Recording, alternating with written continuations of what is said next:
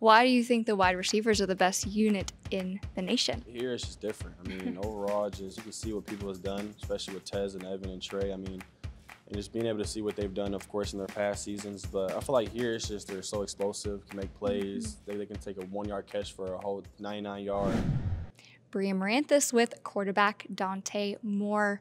Dante, tell me, what is the biggest difference in you this season to last season? Well, I feel like the biggest thing is being a leader. Of course, being a true freshman, in many games is pretty hard for, many 22, 23-year-olds to look at a 18-year-old just really trying to have him lead a team. But I feel like my leadership has for sure changed. Of course, I appreciate Coach Lanning for having, leadership retreats and, just giving us skills and videos to understand how to be a better leader. So I feel like my leadership has for sure improved a lot.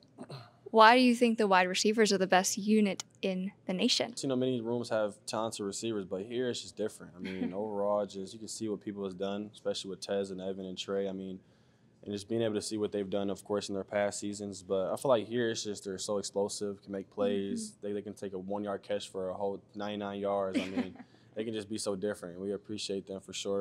It seems like you guys' weight room sessions are so intense and so competitive. How would you describe them?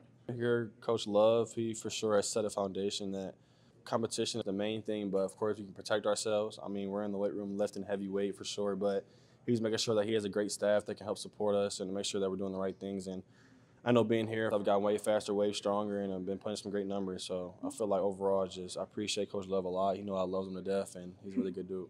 He seems like he's kind of the class clown of the group, too. He has a good relationship with everybody. You'll face your former coach, Chip Kelly, when he comes here, the Ohio State Buckeyes. He's the play caller there.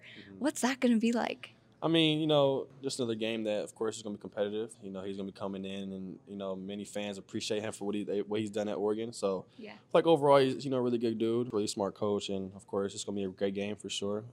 But after the game, can't wait to say what's up to him. What are you expecting, when you see him? Are there going to be trash talk before the game or after the game? No, there won't be no trash talk. I'm just going to, of course, talk to him, tell him I appreciate him a lot, that last year has, put me in for sure a better headspace. I know the mistakes I made for sure is going to help me down in the long run. Thank you so much, Dante. Thank you so much. You're so easy to talk with.